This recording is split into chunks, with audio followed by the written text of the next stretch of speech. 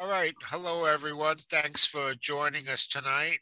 Um, I put this PowerPoint together for specifically for this webinar tonight, um, and I took took some slides from other PowerPoints that I've done and created some others, and hopefully this will be a good overview of what to expect for for taking the driver's proficiency level 1. Now, as we go through the slides, this is the procedure that I normally do. So when you go to the next slide, Deb, what I like to start out with, have your horse, your carriage, and your harness already cleaned, because we don't have time during the evaluation to go through the cleaning process. So we will go over it quickly, but have everything clean and ready to go. And if the horse is in a stall, I'll leave him in the stall, and we'll go over and look at your cart first, and go over and do a safety inspection of that. I'll ask you the parts of the wheel, uh, types of tires that could be on the wheel, types of hubs, how to check for soundness, of the condition of them, and go over the the parts of the cart.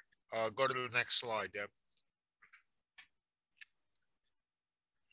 Oh, I messed up. This should be the third slide, but while we're here, we'll also ask you about the spares that you should carry, and it doesn't have to be a fancy professional spares kit, but the important things. Excuse me.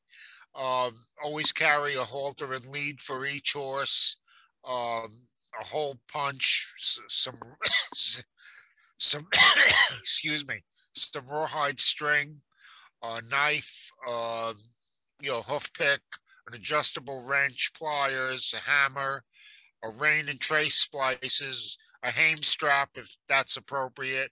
And the important thing is make sure that the splices fit your harness, because the splices that come in kits, sometimes they don't fit your particular reins or traces. So make sure that that the buckles are the appropriate size.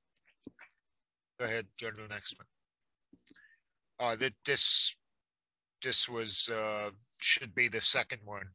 And we'll go over the parts of the cart, um, and the seat, the springs, the shafts, uh, how it should be sized correctly for your horse or pony, um, things like that. And we'll go over that and the important parts of it, the safety aspects of it. Um, you can go to the next one, and we'll talk about balancing a cart. Um, and the comfort of the horse is the most important factor. Uh, can you balance a cart without someone sitting in the seat? A lot of times you go to an auction or pick up a cart and say, "Oh, this cart feels heavy," but as soon as somebody sits in the seat, now it becomes light in the shafts. So that's an important part of balancing the cart. Uh, where should the point of the shafts be? How does wheel size affect the balance? Uh, how do you check for rotted wood under the shaft leathers? Uh, should your feet be able to rest firmly on the floor? And things like that. So the picture on the lower left, unfortunately, it's a little hard to read. I don't know what it looks like on your screens, but yeah, it's all of those factors. The seat should be level, the appropriate wheel size so that the shafts come correctly on the horse's body, and things like that. And now this picture on the right, does that appear to be properly balanced? to me, it looks like the loops could go down a little bit, one more hole, and I think it would be balanced because you see it's kind of going uphill. The seat's not level, and the cart is tilted backwards. And also, if the bridging straps were a little loose, the shafts could run up under the collar there. So these are all things that we have to be aware of. Next. And driving horses come in all different sizes, so that's why our vehicles come in all different sizes. You can go to the next one. And safety first. You know, we want to look at the shafts, the cross piece, the single tree, the clevis, the bolt that's holding it. If you look at the parts of the wheel, check your springs or the shackles, things like that. Make sure all your bolts are tight, nothing's missing. If you're driving a pair, same thing. Want to check all the moving parts and everything. Next.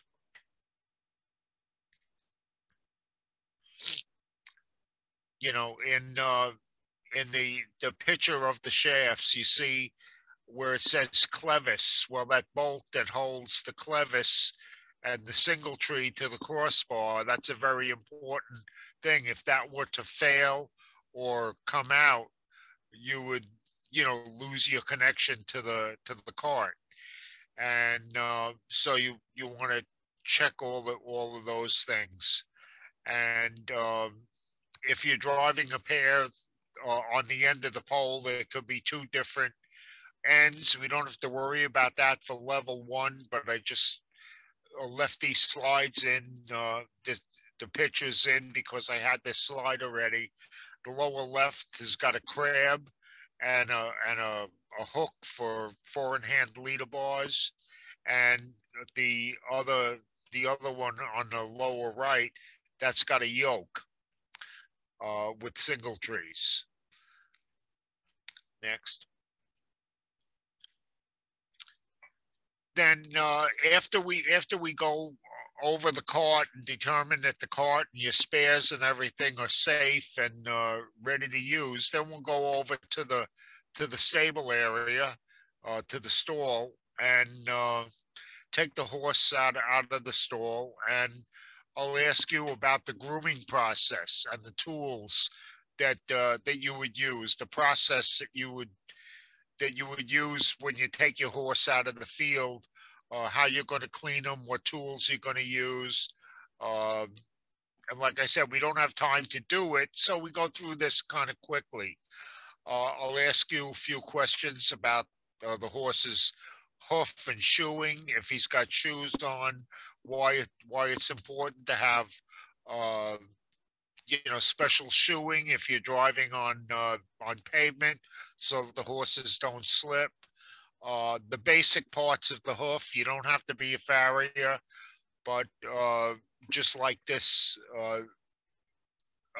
this will ask about the sole and the heel and the frog and the purpose of them and the bulbs and things like that. But it's not, we don't spend a whole lot of time on this, and you don't have to be a farrier, but we want you to know the basic things.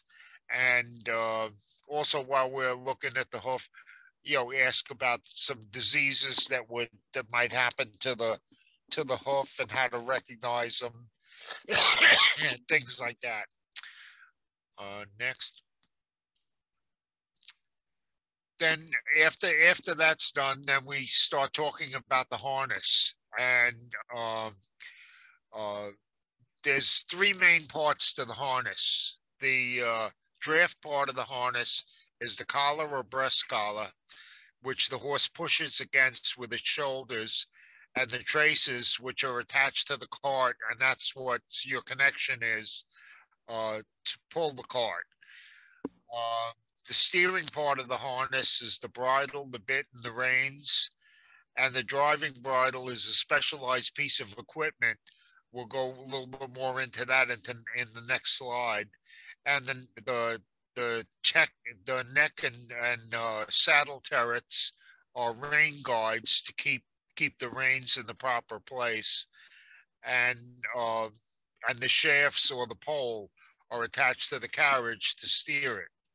And then the braking part of your harness is the saddle, the breeching, the back band, the crupper, your holdback straps, and these parts all work together with the shafts or the pole to hold the carriage from running up on the horse when you're going downhill or slowing up.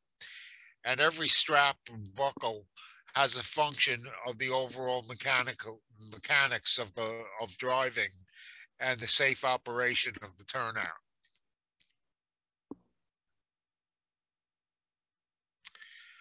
Go a little bit more into the driving bridle. The driving bridle is different than a riding bridle.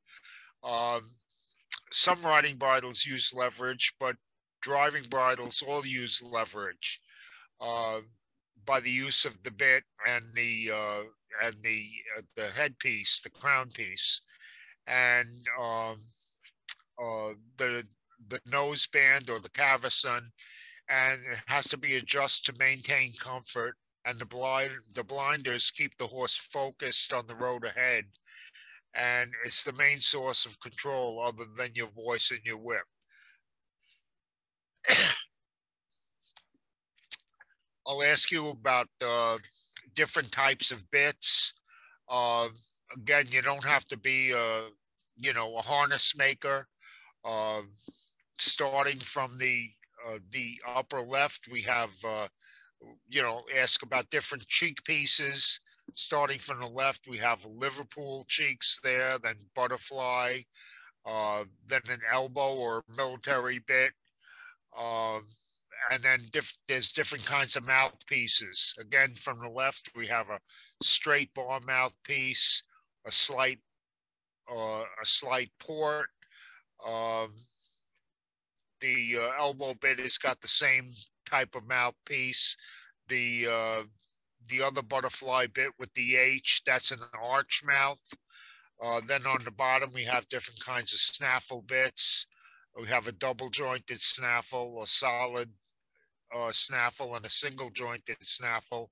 And then finally, on the lower right is a Buxton bit. And so you want to be familiar with a few different types of cheek pieces and mouthpieces that we use in driving, and how the reins affect the leverage in the using the different slots in the bits. And this is what the basic harness looks like.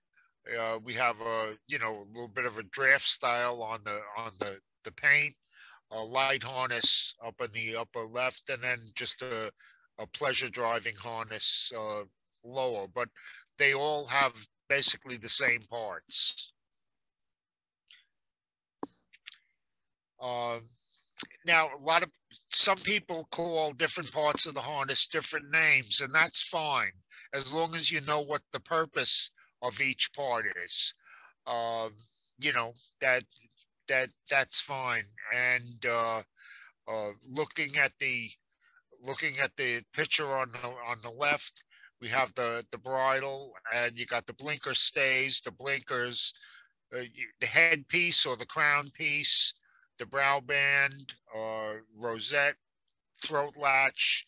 I'll ask you how that should be adjusted. Excuse me, the cheek piece. This picture has bearing reins on it. You don't have to worry about that. Nose band is called the cavesson. They call it a face piece here. Other people call it a teardrop. Those are all fine. If you're driving with a breast collar, I'll ask you about the use of a collar and how to put it on. You don't have to name all the parts of the collar, but we'll discuss how it should fit on the horse, how it should be placed on the horse, and when it's appropriate to use a collar as opposed to a breast collar. And talk a little bit about the hames and that sort of thing.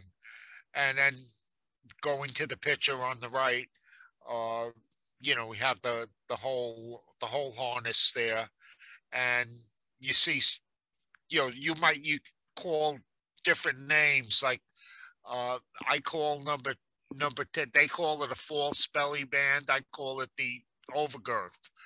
Um, so either way is correct as long as you know what the purpose of it is, why we use it with a cart, why it's important, and some people call the holdbacks the breeching straps, and then they call the breeching that goes around the butt.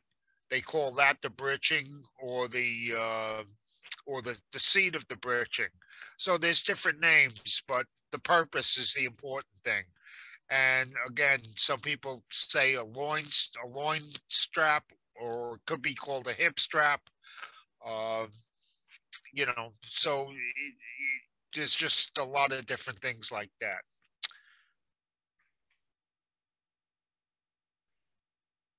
Uh, this is how the lower picture shows how the breeching should be used, with going through the footman's loop, and then if the strap is long enough and you have to make the loops in front of the footman loop, and then come up. Um, in this illustration, the strap is underneath all three. Some people just put it underneath the last one, because it comes out easier in an emergency if you have to. The important thing with doing that up is that you don't capture the trace when you make your loops. The trace has to be able to move freely in the big loop going up to the breeching D. And so, here on this illustration on the right, you have some different names. So, like I said, there's different names for different parts of the harness, but the important thing is to know the purpose. And then, we'll the grooming process and cleaning your harness and cart are also inspection processes. So when you're cleaning your harness, you want to uh, check all your billets, and especially the folds, and your rain billets, because saliva can make the leather brittle. Uh, so you know this is just an inspection process, and these are just some of the things to check.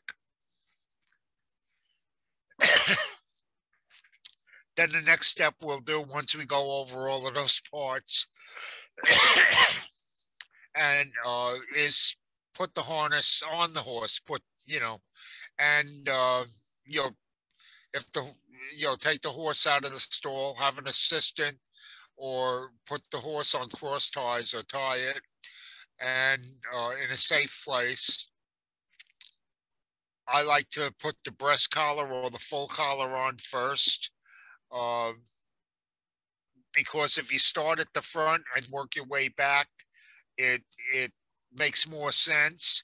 And I was told many years ago, when I first started learning to drive, that um, in in cold weather, you put the breast collar or the full collar on first, and the horse's body temperature would get them up to the same temperature, and that's what they're going to be pushing against to drive. So uh, I just always got in the habit of doing it that way. Um, then, if the traces are not attached, attach the traces to the breast collar or the collar. Then you place the saddle, the black backstrap, and breeching on together, all in one piece, and attach the girth snug, but uh, not tight. And if you have a false martingale, you have to put it through the girth first before you put it up. And just like putting a blanket on a horse, place the saddle forward of the final position where it's going to be and slide it back so that you're not pulling the hair and standing it up backwards. Buckle the crupper, adjust your back band. I always like to put the overgirth in the first hole so that you won't forget it, because when it's time to put two, if you forget to readjust that overgirth and you get into the cart, at least if it's in the first hole, you have something that's going to keep the shafts from going all the way up. So I like to see, do that. It's just a good habit to get into. Put your reins through the turrets and put them up so they're not on the ground, and buckle the handpiece together, because when we drive, we always want the reins buckled together for safety. And we'll talk more about during the evaluation about putting the reins up. There's several different ways to do it. The important thing is that whatever way you put them up, if the horse were to move while you were putting them to, you want to be able to grab the rein and it undoes so that you have control of the horse and it doesn't make a knot on the back band and you're just pulling on the back band instead of the bit. Then put the bridle on, adjust the noseband, curb chain, and bit. Attach your reins in the position that you drive in, and then the horse is ready to be put to the carriage. And when you're done driving, you take everything off in the reverse order.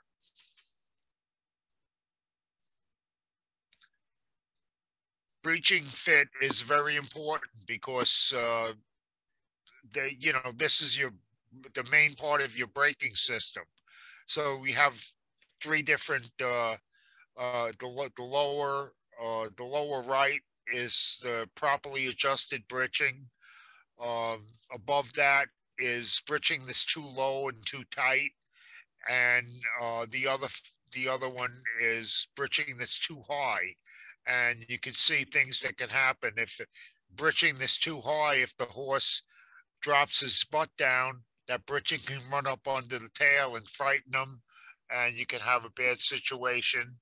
And if the breeching's too low, it can knock the horse's legs out from under him, and it's uncomfortable, and it's not going to work properly. So, and to adjust the breeching, when we put to the vehicle, we want the vehicle to be pushed back so that the traces are taut. Otherwise, we can't really adjust the breeching if the traces are too loose. So in other words, you have to push the cart back so that the traces are tight, and then you can adjust your holdback or breeching straps correctly.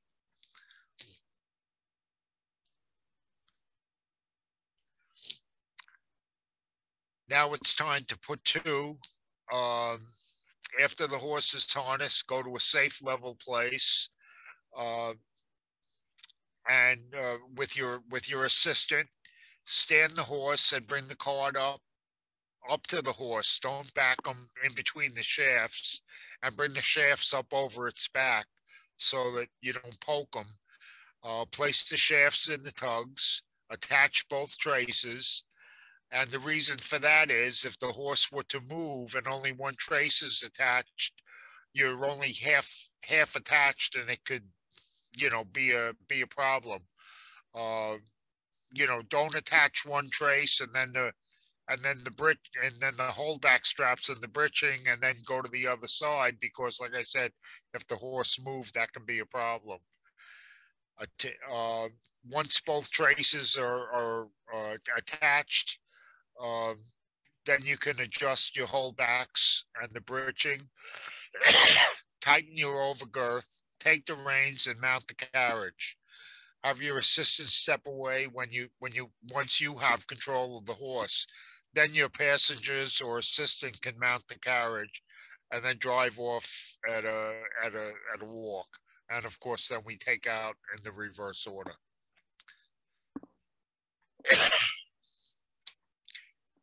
Once we're in the carriage, we're gonna, go out on, you know, usually if we're going to be at Fair Hill, wherever we're going to be doing the driving test, we'll have a short drive to that area. So that'll be our simulated road course. And we'll make a left turn, a right turn, uh, stop somewhere. I want to see you use uh, either hand or whip signals to let people behind you know what you're doing. Um, the driving test for level 1 is just a simple test. There's no specific one, but I want to see you drive the horse at the walk, the trot, and the halt. Um, Change direction and have control of the horse at all times. Circles in both directions, change of direction, and you can hold the reins at level 1 any way that you like. It doesn't have to be Achenbach or British Coachman or anything like that. If you're comfortable driving that way, that's fine. But if you've got one rein in each hand, that's okay too for level 1. And of course, you want to have your whip in your hand at all times when you're driving. Then we'll have a cones course set up. It'll be a simple cones course, maybe 8 to 12 sets of cones with, again, changes of direction. Um, uh, if I remember right, at Fair Hill, where we did it the last time, it had a little. It was on the side of a gentle hill, so do the cones course at a trot, a working trot. That's not a speed course. It's showing that you have control and you know where you're going. And if you happen to hit a cone, that's okay too. It's the main thing is having control of the horse. And I went over the road evaluation already. And while we're driving, um, I might ask you some you know have a conversation, ask you some questions about some of the things that we'll go into later on. If you've got a mini and I can't get into the cart with you, um, uh, we'll have a golf cart or something there, and I'll follow you, and we just won't be able to talk, so we'll talk back at the barn. But if I'm on the carriage with you, we'll have a conversation while we're driving, and go over some other things.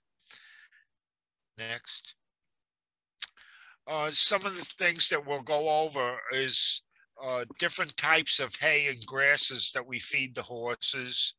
Uh, why we feed certain types of hay to certain types of horses depending on the work that they're doing and their breeds.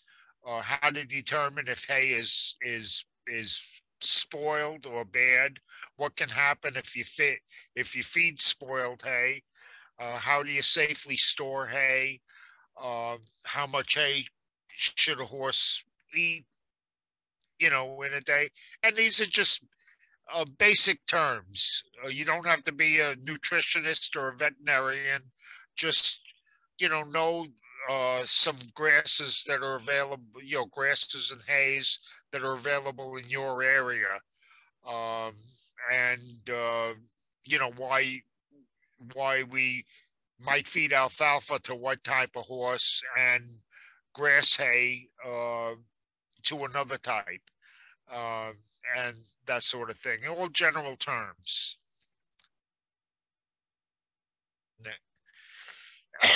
We'll talk about hanging a hay net or a hay rack. What are the dangers of having the net too low? What are the dangers of having it too high?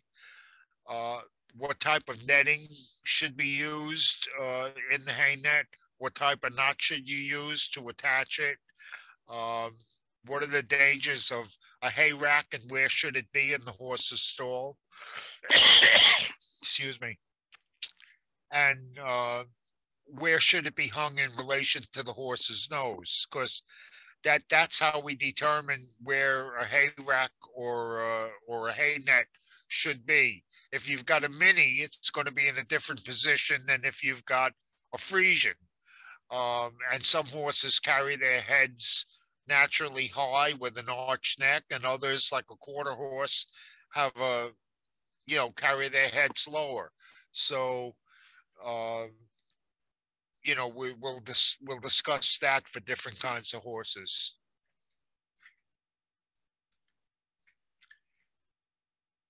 Same thing we'll talk about a few different types of grains and concentrated feeds that we use for our horses.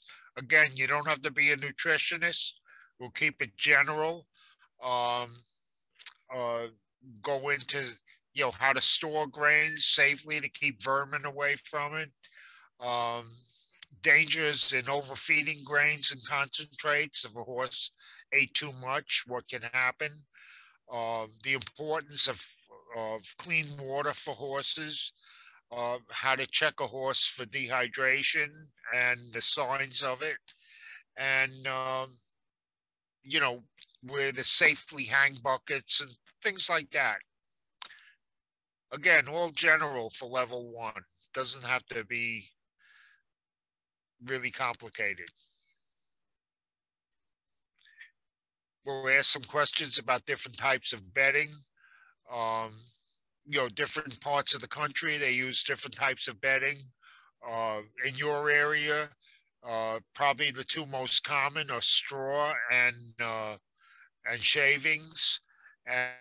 And we'll talk about the stable aisle, how it should be configured, should it be cluttered, safe lighting, and the use of extension cords and safe outlets in the stable, different types of cross ties and flooring, and the tools that are needed for different types of bedding. And that's how we would go through the evaluation. And so I tried not to give a whole lot of answers. That's the idea of going through if anybody's got any questions, I'll try and answer them. And that the whole thing takes about, if all goes well, takes about between an hour and 15 minutes. I like to leave an hour and a half because sometimes it goes a little longer, and we're not going to be rushed. And we try to be encouraging and accommodating to the candidates. In the syllabus, let me see, Unit 3, Element 3.2 says lead a horse in hand using an open bridle. For the sake of time, usually when you're just taking your horse out of the stall in the halter, that's good enough for me to see how you handle the horse. When I can see the way you're going to put the driving bridle on and everything, it just saves a little time, rather than put an open bridle on, take it off, put the halter on again, and then put the driving bridle. That's just something that's in there, but I can see the way you're going to handle your horse, the way you're going to take it out of the stall, or whatever. So you don't have to worry too much about that. And I may or may not cover all of those things, but we'll try and cover as many of them. And that's how the evaluation is going to go. Anybody got any questions? So I don't know if you could hear me. My name's Isabel. I'm actually with the Central. I'm over here in Jackson, New Jersey. In any event, what I was wondering, is there a specific study guide? Because I know you guys have an outline, but not a specific study guide, I don't think. Is there a specific study guide? When you get your syllabus, I don't know if you have one yet. In the syllabus is a listing of books and resources, um, you know, for level 1, level 2, and level 3. Um, Try and, you know, over your study periods that you guys are going to have together. I'm sure. I think Brandywine uh, has got most of these books in their library and videos, and over your study periods, you'll be going over most of it. So, like I said, you don't have to be a harness maker. You don't have to be a nutritionist or a farrier. We keep things very general in level 1. So once you get the syllabus and look at that study guide, there's not one particular book that's going to tell you everything. Excuse me. But, Isabel. Was that? Jerry, it's Tracy. Isabel, to answer further on that question, I'm sorry, Jerry, that you have this cough. I apologize for interrupting you. There is a list of books and information in the back of the syllabus. If you have not received it yet and you've not told Debbie that you want to be with our program, in the actual syllabus, for those of you that are on the call, if you're a CAA member, you get a discount on the syllabus. If you work with us, you get a lot more than that. But if you wish to go it on your own, that's fine too. And the CAA has a lot of things to offer the individual person that wishes to try this on their own. There are a list of books that are recommended in the back of the syllabus that you can go on to Google Books, and you can, many of them are available. And for everybody that's in the program, you can also go onto Google Books, and there are many available resources on Google Books, and you can read individual chapters if you feel like you need to brush up on different things.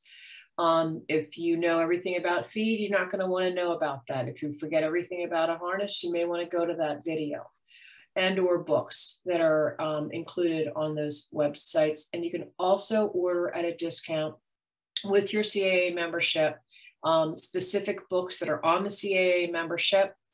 And what Debbie has done a wonderful job of doing is putting together our syllabus with some charts and some paperwork and a wonderful book that'll get everybody involved with Tom Ryder with On the Box Seat edition number. I think it's 2 or 3 at this point. So I hope that answers your question further, Isabel. Sorry, Jerry, to... Oh, that's all right. Great. Did I answer your question, Isabel? Yes, thank you. Thank you very much. Any other questions?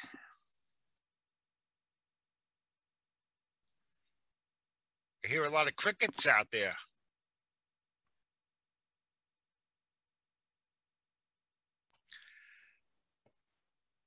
I guess I did a good job going over it with the slides. Hi, Jerry. This is Margaret. I have a quick question. You mentioned that when we do the driving portion of the evaluation, that if we have a mini, you'll follow in a golf cart or a vehicle.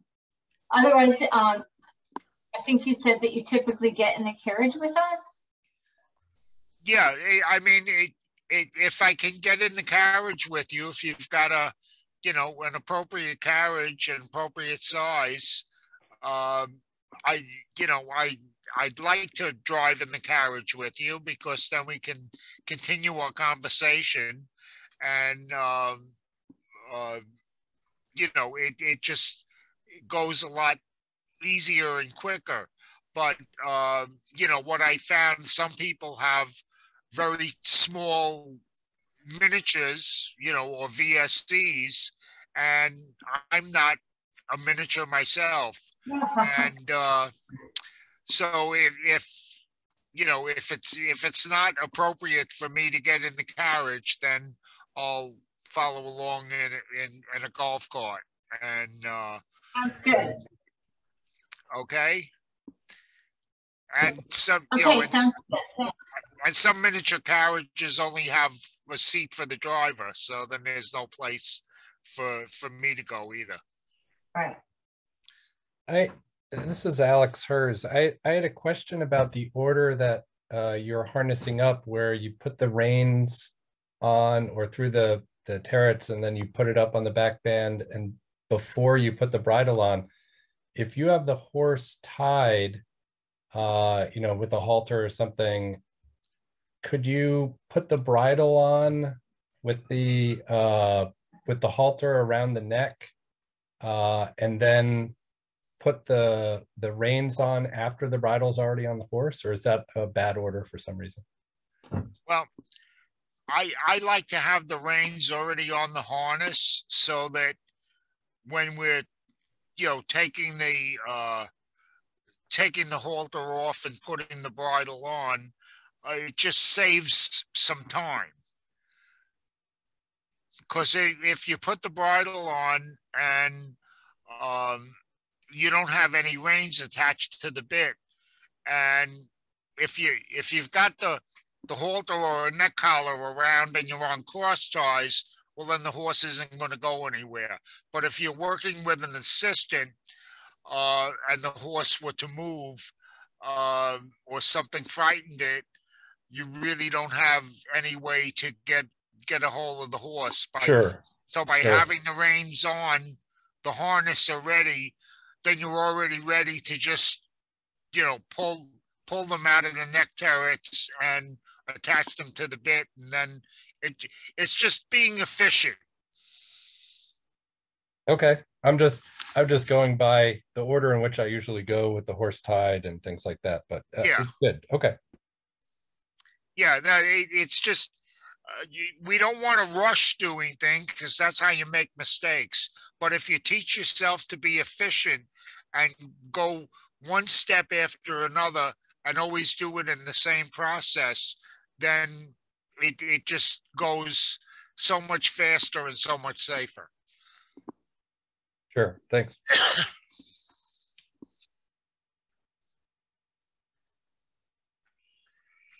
Anything else?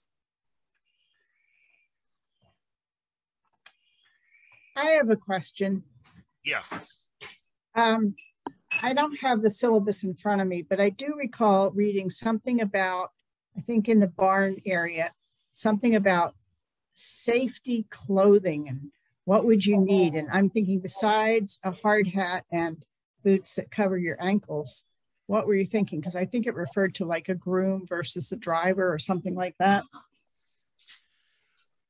Well, I have a faulty memory. Yeah, there's in level 1, it's nothing specific about about clothing. I'm glad you brought that up, because I didn't mention it in the presentation.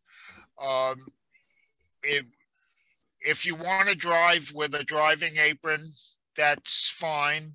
If you don't want to drive with an apron, that's fine too. But I will ask you the purpose of the apron and why we use them, and appropriate footwear. Do you want to be in the barn in flip-flops and be around your horse? Is that a safe thing to do? But there's not a specific.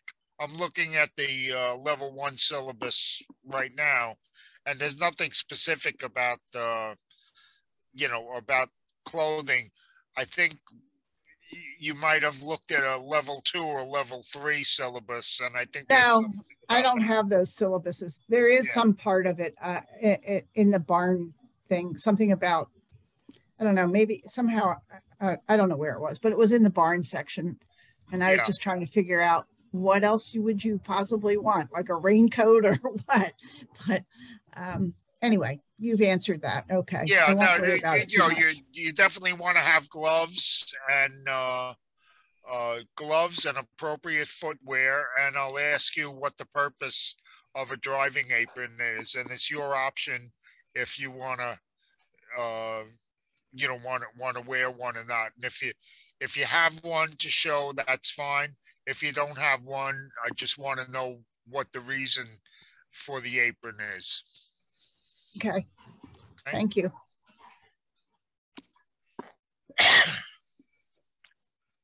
Anything else?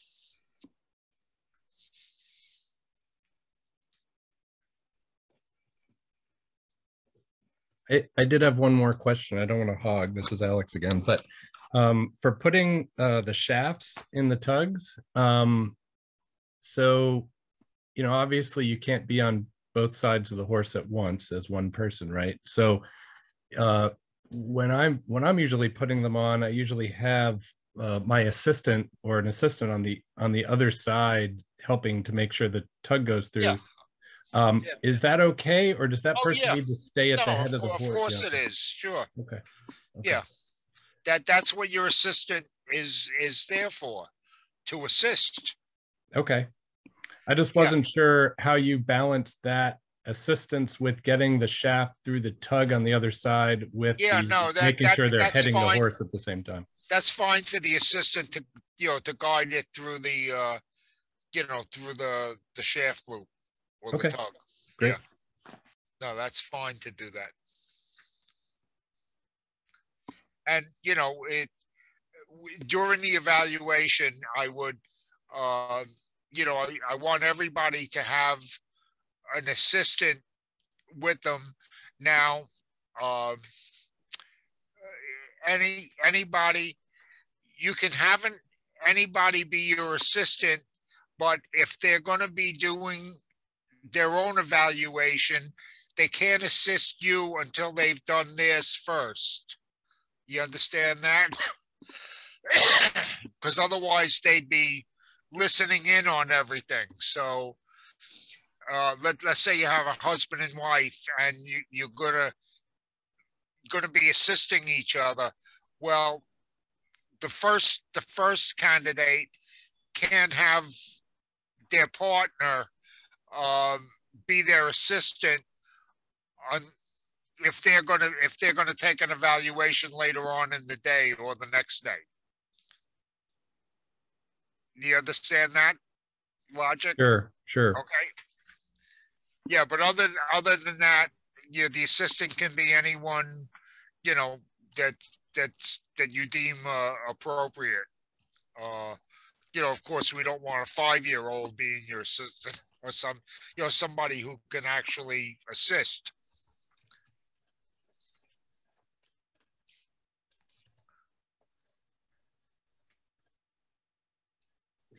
So that's an important factor when you're partnering up with each other. That if you're going to be doing an evaluation yourself, you can't assist anybody until you've already done yours, because that would be like sitting in on the evaluation. Can I ask a question for Debbie? Yeah, sure.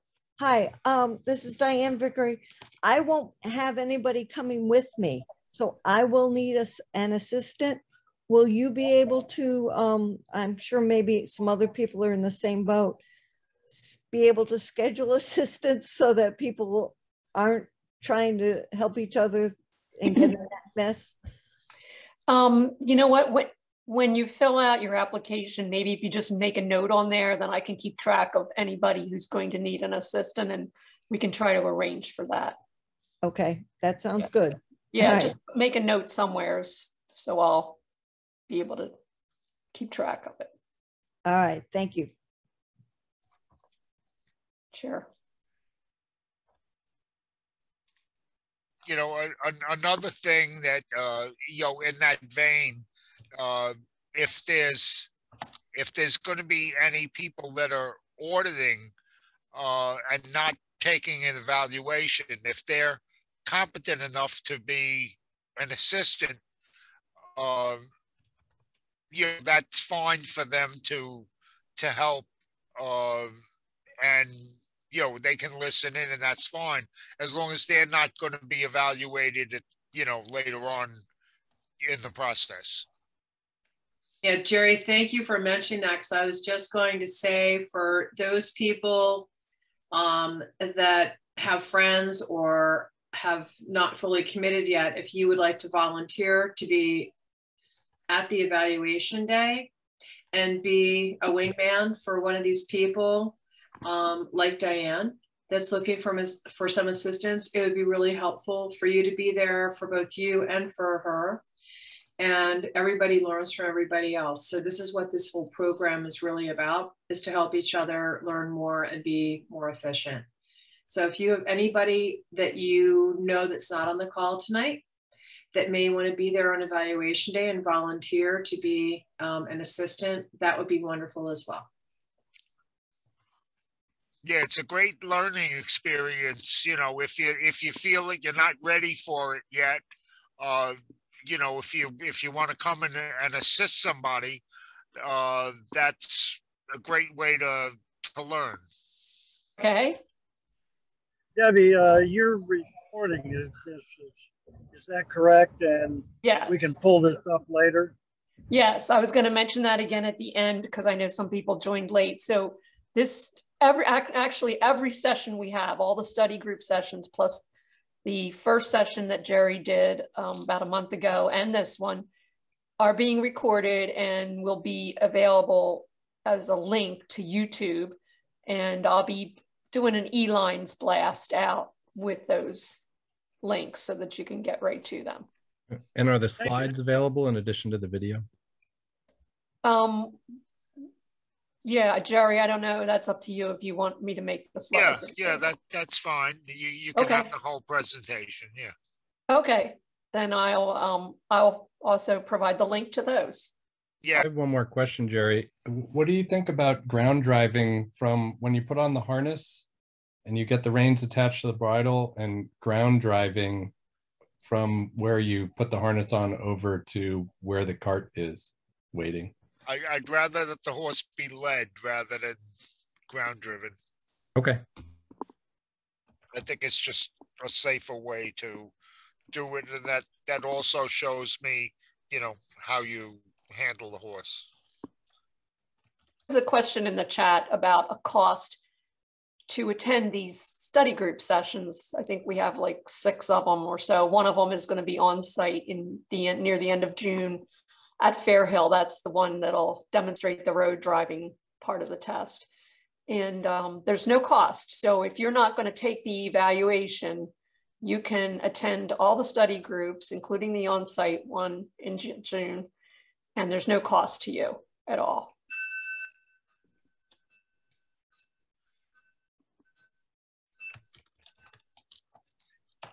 However, again, it's a great opportunity if you're not going to do the entire course.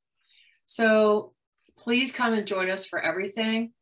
And it might be a really awesome opportunity for you to come and be, a header or an assistant for someone who's taking the evaluation, because you've learned all the lessons. You want to see what's happening. You want to hear the questions. And this is here as an educational process for everybody. So it'd be great if you would volunteer to come down and help someone on a given day, and we can make that available to you on who's going to be evaluated on what day, if you want to partner up with somebody. And we'll have times available that you might be able to come, and that would be really helpful. So if you can volunteer to do that for some of these people that don't have assistance, that would be terrific for both you and the person that's getting evaluated. Volunteers are the backbone of every organization, and without volunteers, it's very difficult to do any of these things.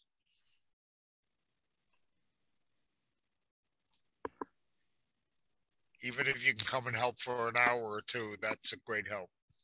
Yes, it is.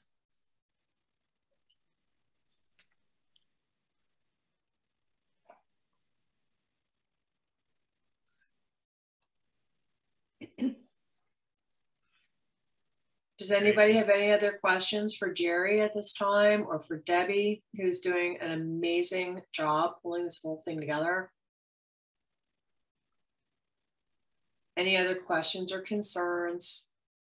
We're available to you. Debbie has made her information available to everybody here.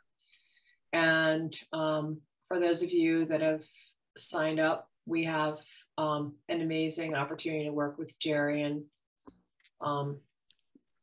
thank you, Jerry. And Debbie, do you want to conclude everything tonight, or what do you want to do here?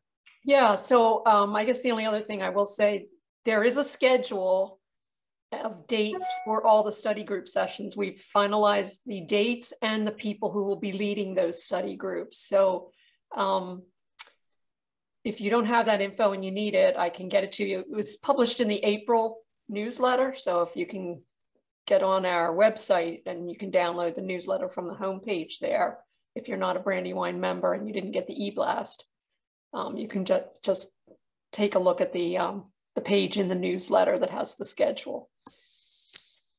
And the online study groups will be using this same Zoom link that you used tonight.